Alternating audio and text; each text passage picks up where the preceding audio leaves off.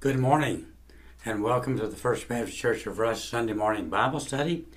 We are going to conclude our series from the book of Colossians today, and we'll be talking about relationships for Christians. These will be instructions from God through Paul to the believers in Colossae, but to us too, all Christians today, on the importance of relationships and how we have the opportunity, and not only the opportunity but the obligation, to use our relationships as a means of sharing the gospel and pointing people toward Christ and pointing Christians to godly living.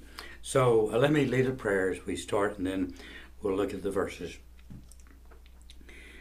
Father, in Jesus' name, it's a privilege to read your word, to study it, to try to share impressions that you give us from your word with others.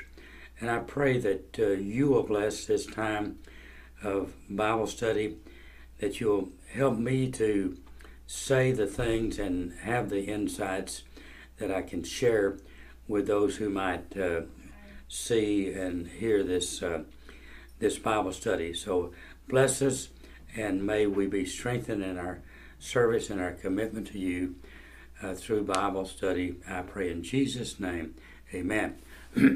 All right, this is from Colossians chapter 3, and we're going to begin these focal verses today at verse 18. It's talking about relationships. And verse 18 reads, "Wives, submit yourselves to your husbands as is fitting in the Lord." And then verse 19 it says, "Husbands, love your wives and don't be bitter toward them." So the first type of human relationships that these verses deal with are that of husband and wife. Husband and wife. For those of us who are married, this is the blessing of marriage, a blessing of having a spouse that we can live with, and that we can grow in not only hopefully our knowledge, our intellectual capacities, and our social interactions, how to get along with others, and also in our devotion to God. It's for the married person, it needs to be a partnership thing.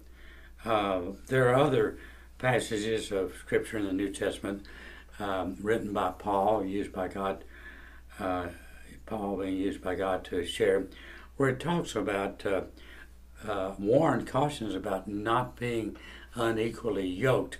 And so it's talking about how wonderful it is when married couples are both Christians and can help one another in their spiritual lives.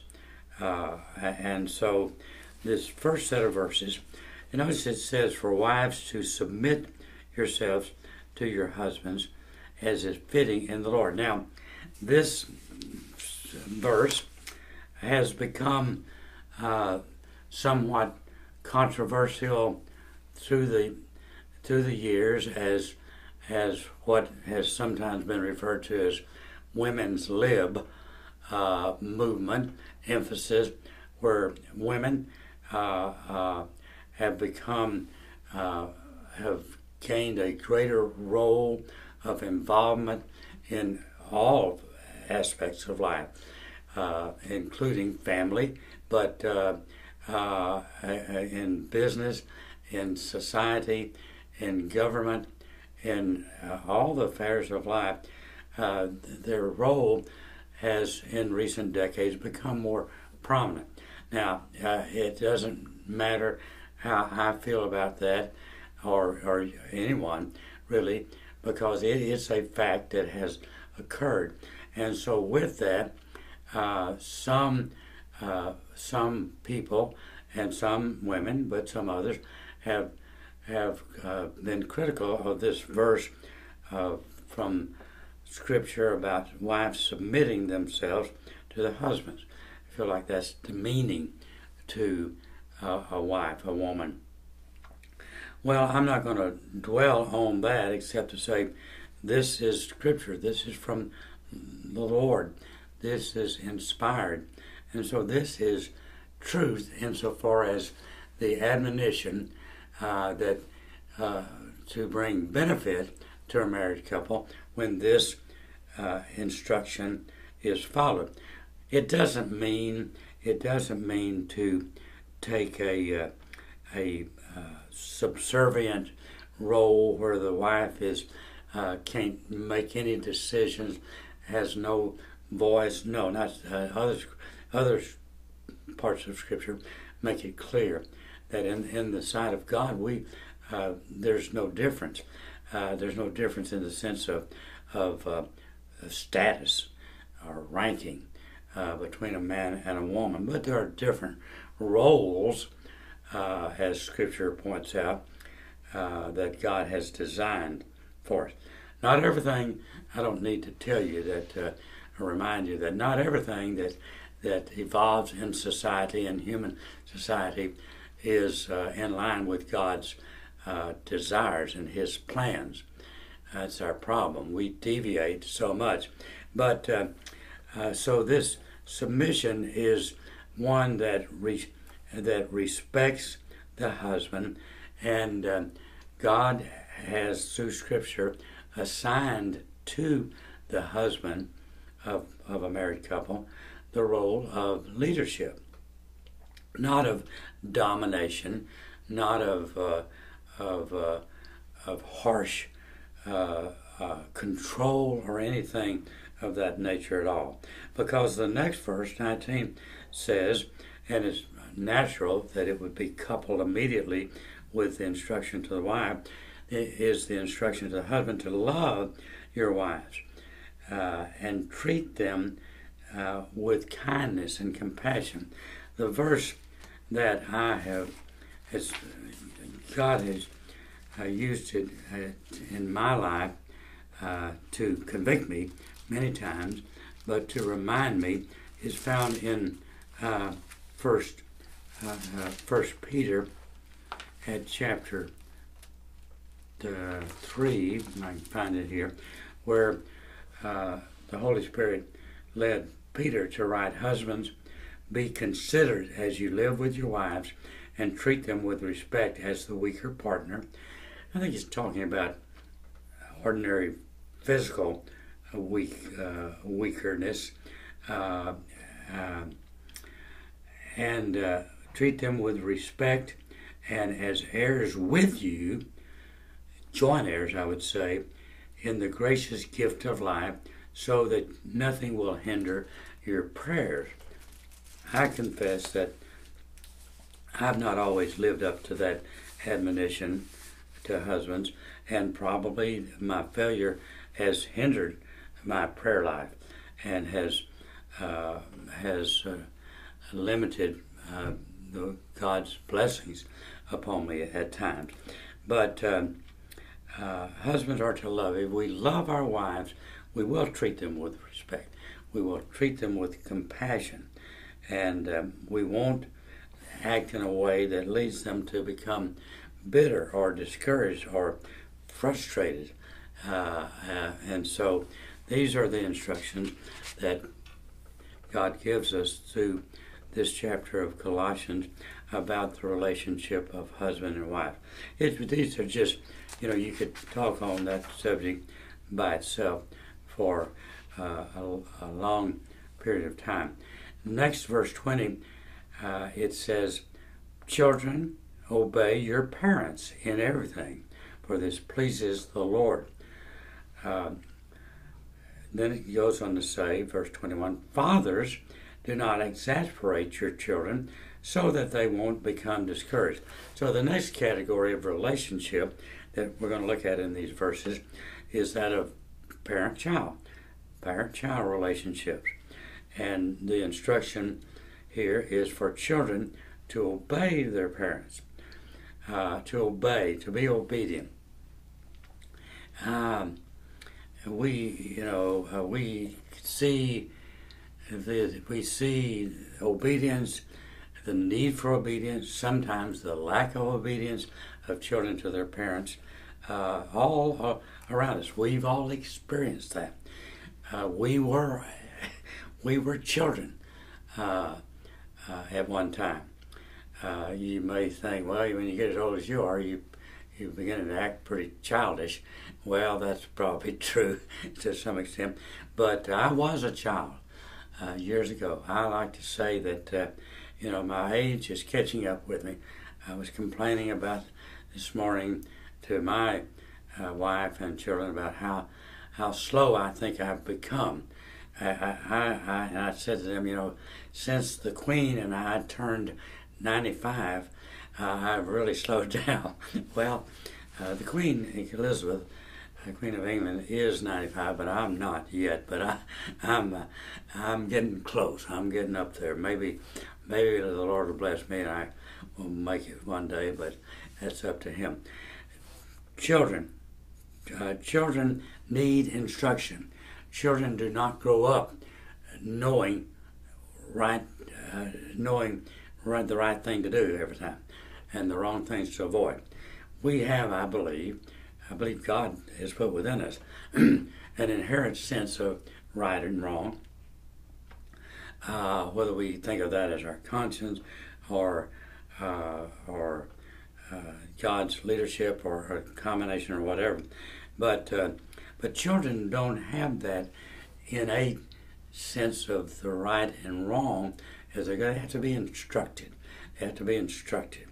And so that's the role of the parents in their relationship, is to instruct their children, not to exercise domination over them or to try to control their every move or decision or thinking, but to give godly instruction so that they will benefit. Our instructions to our children should be for their good, for their welfare, for the welfare and good of the family relationship, but also for the good of the children as they grow up and eventually leave home and begin their own families. They need that instruction. But then it's coupled with the instruction in verse 21. It says, "Fathers, do not exasperate your children so that they won't become discouraged." Notice that it says fathers. Why doesn't it say fathers and mothers, don't exasperate your children? Well, again, I think that deals with the role that God has given men and husbands as the leadership role in their families. Certainly, the wives, this would apply to the wives, because the wives are going to need to be teaching and instructing. In fact, they may do more of that. They may have more time and opportunity to do that, and they may do it often. They may do it better than the husband, the father. But not to exasperate you. What does that mean? Well, just don't be constantly badgering them to the point that they feel beaten down and they're just discouraged and they think, I can't satisfy my parents. That would discourage them. And he says we don't want to discourage them by that kind of oversight and that kind of exposure to parental instructions and that family role.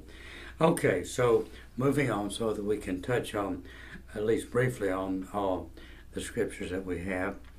The verse 22 says, "Slaves, obey your human master in everything. Don't work only while being watched as people pleasers, but work wholeheartedly, fearing the Lord. Slaves and masters. So the next relationship that God is talking about here is that of today we wouldn't call it the slave master slave relationship, but slavery was common and prominent in the time that Paul was inspired to write these, and really in Old Testament and New Testament times, both. And so, but today, to make that have relevance and meaning and application to us today, it would be more of the employer-employee, a worker and his boss, supervisor, the employer relationship, employment. I'm not, wasn't even in my active legal career well versed in employment law, but I had some training in it, some exposure, and there are a lot of laws that deal with that. There were customs, at least in the time of Paul, but there was God's instruction that is found in the Old Testament and the New, and He's giving it here, and He's saying to the employee, the worker, that you need to be obedient to your boss, your supervisor, your employer, and you need to work, be a good employee, a good worker, and you need to do your job well, whether or not your supervisor or your boss is watching over you at that moment or not. You're obligated, not to just be working while your employer or supervisor is around and can see and can know, but whether they are or not, you're to do a good job, render good service, and do that whether they're watching or not. And then it says, be wholehearted in your work, and fearing the Lord. In other words, it's saying, and it's going to say down here in verse 23, whatever you do, do it from the heart as something done for the Lord, not for people, knowing that you will receive the reward of an inheritance from the Lord. You serve the Lord Christ, Jesus Christ. For the wrongdoer will be paid back for whatever wrong he has done, and there is no favoritism. These verses, particularly the last ones that I've read, they apply not only to employer-employee relationship, but our interaction with everybody, people, even family, but also other people. And we'll talk about that more in just a minute. But in regard to the worker, the employee, admonition from the Lord here, He's saying, work. With the attitude that you're serving God. You're serving God. God gave you the job.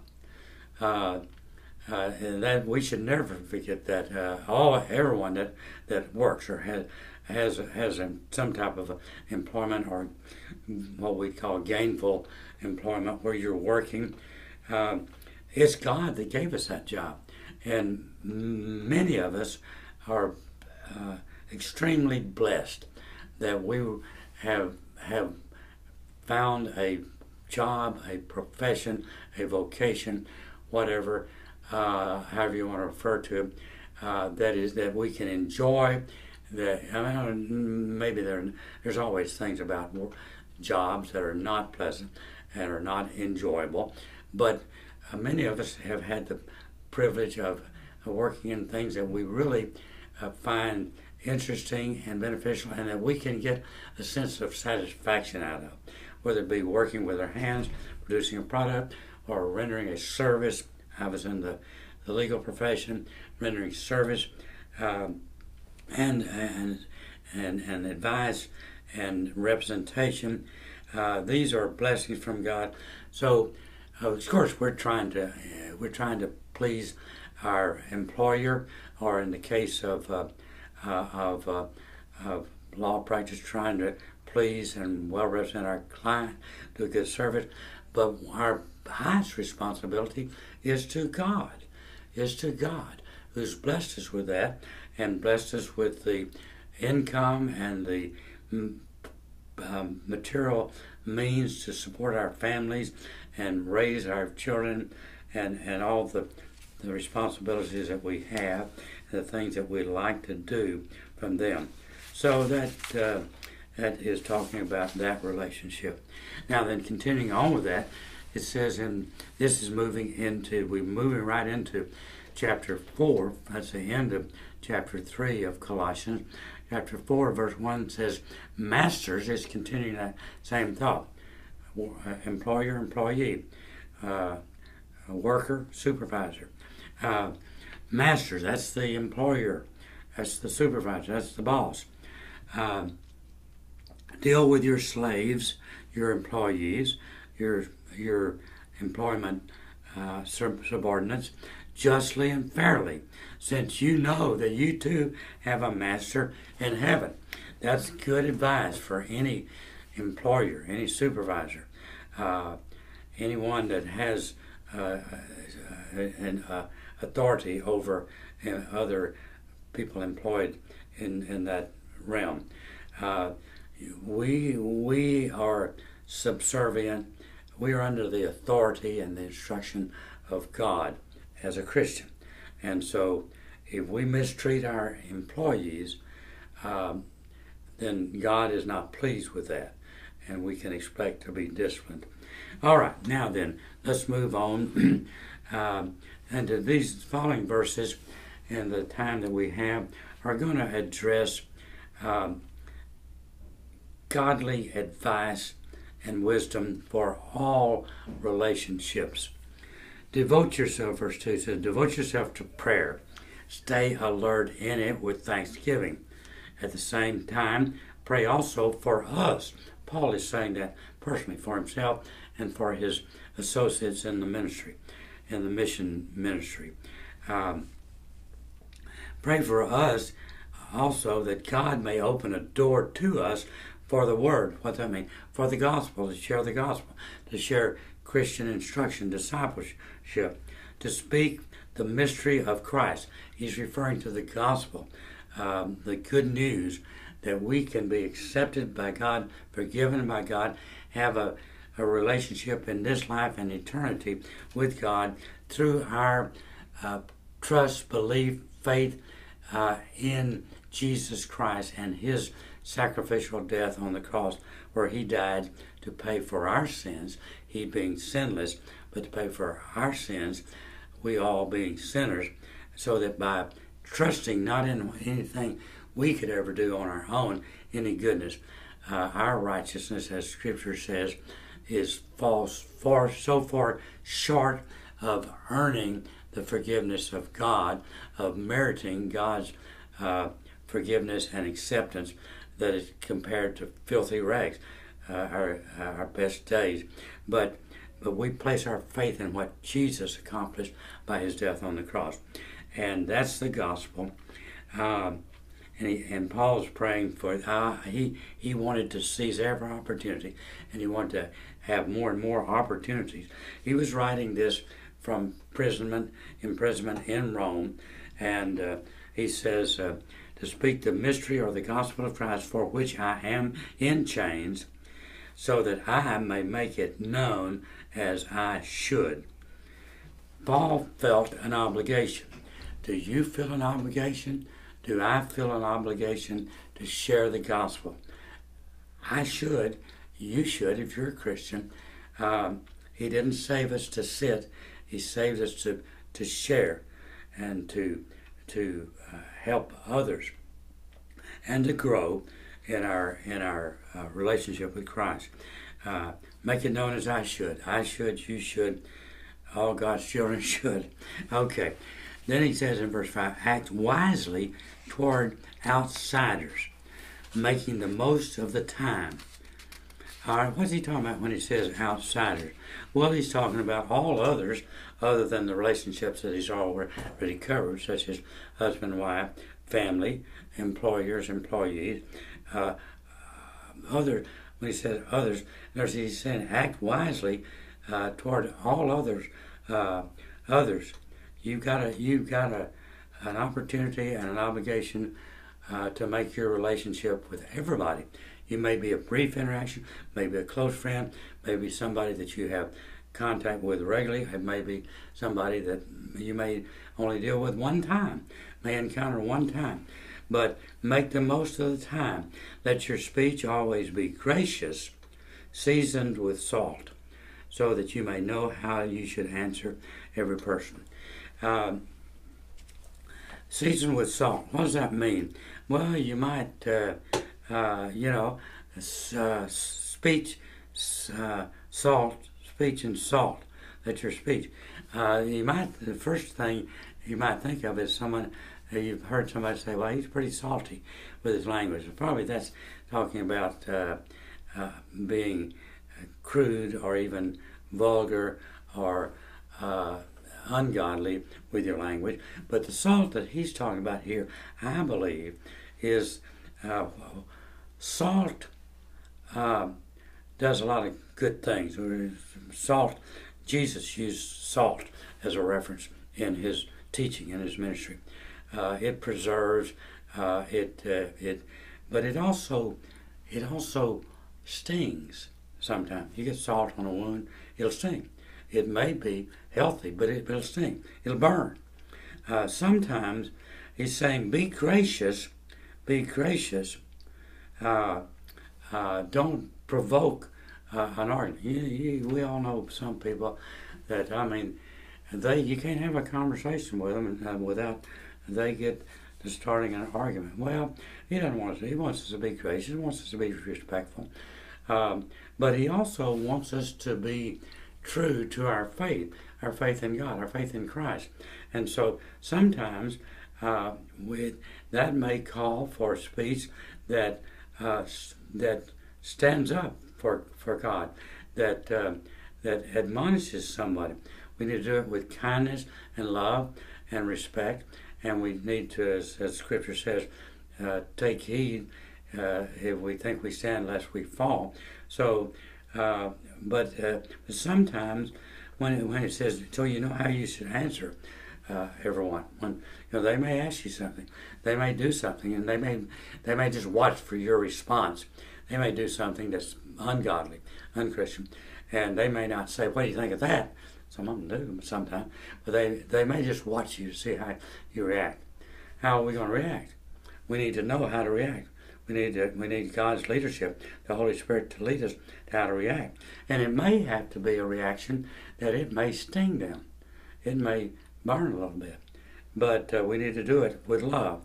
He started out everything saying we do it in love. Okay? Let's see. That's going to conclude our verses, and our time is up. But these instructions on relationships, we live in relation to others. I don't know many. I know some people that stay home most of the time, that they don't even like to be around people, and but they'll have, inevitably, everybody has interaction sometime, some way, somehow with other people, and so how we relate to others, beginning with our family, our spouses, for married couples, our children, if we have children in the family and are blessed by God with children, how to do that. Relationship with workers, co-workers, employers, employees, and all others. We have the opportunity to relate, and it's an obligation to be a representative of God and to act godly and to follow the instructions like these. And there's many other instructions about relationships. Life is full of relationship. We should think of them as opportunities and not as being in dread of having to deal with others, but to do so with thanksgiving and with alertness about how can we be a godly influence on others. Let's pray. Father, thank you for this time that we can share thoughts that I believe you've given us about relationships. Help us to remember and apply this with your help and with your leadership day by day. I pray in Jesus' name, amen.